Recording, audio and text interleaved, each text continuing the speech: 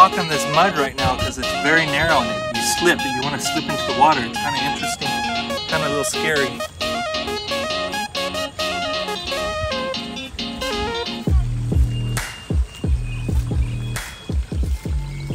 We're heading over to this hut over here.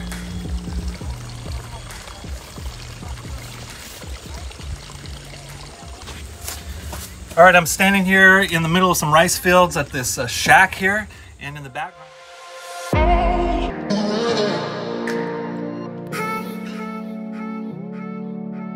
This is buta seco. It's made of milk and flour. It's kind of like a light, fluffy cookie, I believe, or a biscuit, maybe if you're in London. It's kind of flaky. Okay, kind of reminds me of like a vanilla wafer, but kind of more, kind of like a chalky flavor. Kind of almost melts in your mouth. It's kind of interesting. Kind of like grinds to powder and it's real creamy. Interesting little biscuit. All right, next we're gonna try. These are called. These are candied beans, and they're spoiled and soaked in sugar, I believe, and then they're coated with powdered sugar. Let me get a close up of that. That's what it looks like in the bag. And these are very.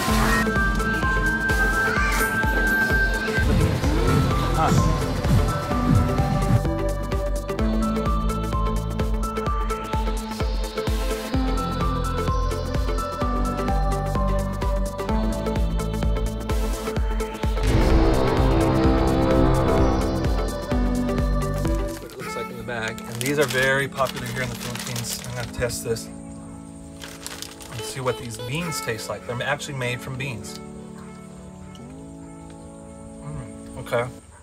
All right, it tastes like a bean. It tastes like a sugared bean. It's kind of hard, but not mushy. But they're fully cooked. As you can see, they're fully cooked, and they're kind of slightly chewy, but not too mushy. It's kind of interesting, kind of like a sweet bean. I want to try these turones, and these are very popular. These out, and they're made. I'm told they're made kind of like the substance that's used in a like an ice cream cone. And this particular one, some of them are hollow or filled with other kind of sugar sweets. This one I've been told, on the inside of it, so it's like an ice cream cone, and it's filled with like a powdered sugar, powdered milk or something. So, oh yeah, there's the powder. There's the powder coming out.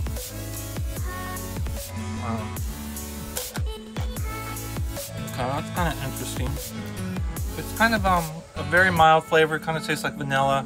Yeah, like an ice cream cone. Kind of bland, but not too mild. I could see that tasting really good with coffee. All right, next I'm gonna do these. These are rice balls. They're candied with kind of like, instead of caramel corn, they're kind of candied rice. So carameled rice, I guess you could call it. And so try these for the first time as well. These are very popular here in the Philippines.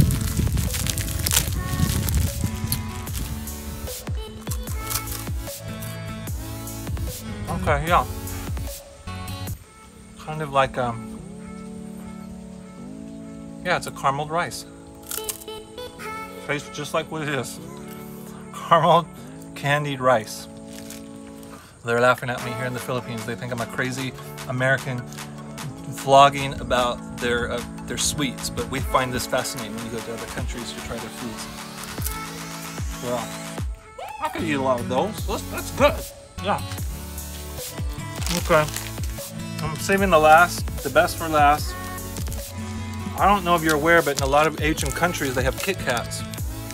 Not just in the Philippines, but I happen to be here in the Philippines, where they have exotic or unusual flavors of Kit Kat. So I have a matcha tea Kit Kat that I'm going to test here in a second. I'm going to taste. And then the only other one I could find was, this is a bigger bar of a Kit Kat. It's called New York Cheesecake Kit Kat. So we're going to start with this one first, just to test it and see what happens, because you know they're hard to find in America, to find different exotic or weird flavors, I guess. So here's the Cheesecake Kit Kat bar.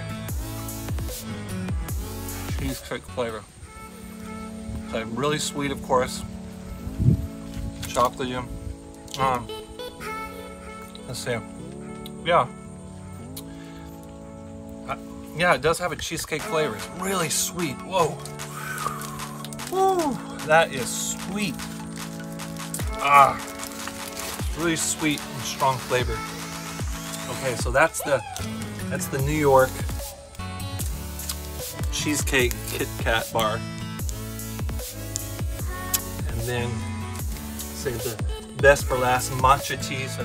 So if you go into Starbucks, you can have a green matcha tea frappuccino, I believe, and it's that green blended drink. And of course, matcha tea is very popular right now in the US, and it's been popular. So this is interesting. The actual color is green, and it's kind of a very kind of pukish green, not very attractive really, but that's what you expect with matcha tea, right? So here it actually smells like matcha tea. It smells like tea. Well, here we go. Matcha green tea Kit Kat bar flavor.